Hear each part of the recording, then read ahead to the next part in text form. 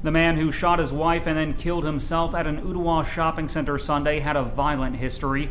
Before she stepped into the parking lot to speak to her husband, 24-year-old Holly Anderson told co-workers to come and get her if she wasn't back in 5 minutes, but she never made it back. 38-year-old Jeffery Held shot her twice in the legs and then shot himself in the head. Police say the two were in the middle of a divorce. Held had previously been charged with domestic assault. He's also pleaded guilty to DUI twice and has been charged with fleeing from police during a traffic stop.